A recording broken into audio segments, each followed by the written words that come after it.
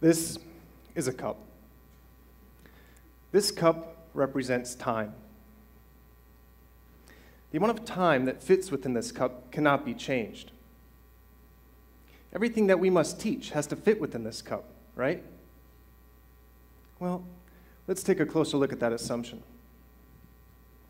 Consider the life of a third grade teacher and what they're responsible for teaching within two popular curricula nowadays, the Common Core and the PYP.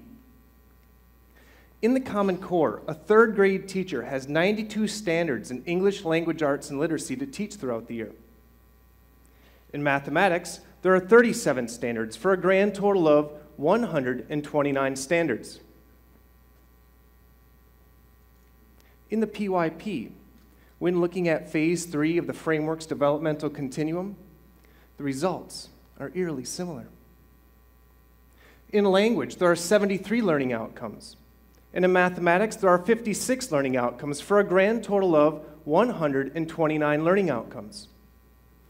That's right. Both the PYP and the Common Core each have almost 130 standards and outcomes to teach third graders in language and maths alone. This doesn't even consider the standards and outcomes in science, social studies, ICT, or personal, social, and physical education.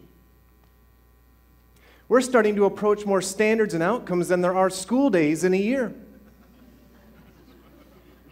And we haven't even begun to talk about how we teach yet.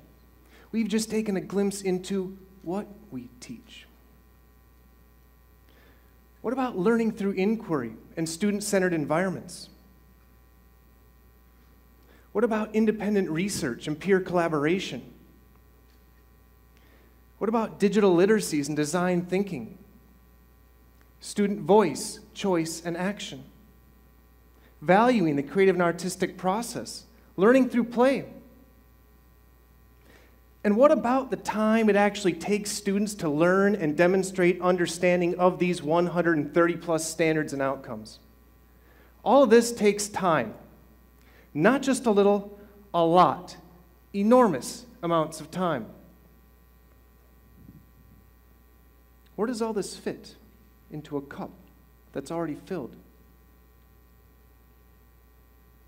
Trying to cram everything into a limited amount of time is like trying to cram a bunch of seeds into a tiny garden. If too many seeds are spread throughout a limited area, there'll be no space for anything to grow.